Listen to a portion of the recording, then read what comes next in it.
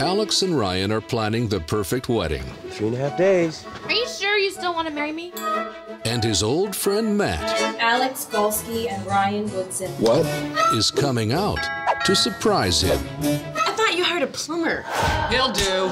You look like a bad girl. Okay. Someone need their pipes cleaned?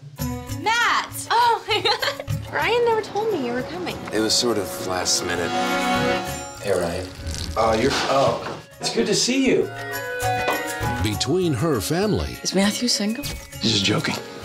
Of course I'm joking. I think we need some drinks. and his friends, Bachelor party! You guys been driving drunk? It's my boy's bachelor party. Dudes, you guys gotta invite me to that, man. this small-town wedding You're so wonderful. is becoming Oh, Matt. Does Ryan know? I've really missed you. Know what? a big-time affair. Have you come out to him?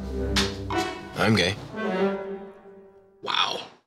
Regent Entertainment presents Whenever I think about my future, it's your face. a story about following your heart I can see why he wants to marry you. in whatever direction it takes you. I'm in love with you. You guys make a really cute couple.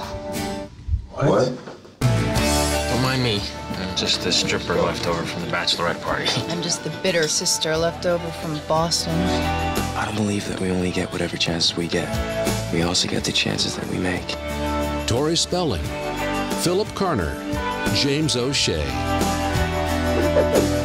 Kiss the Bride. Does anyone here have any reason for these two not to be married here today?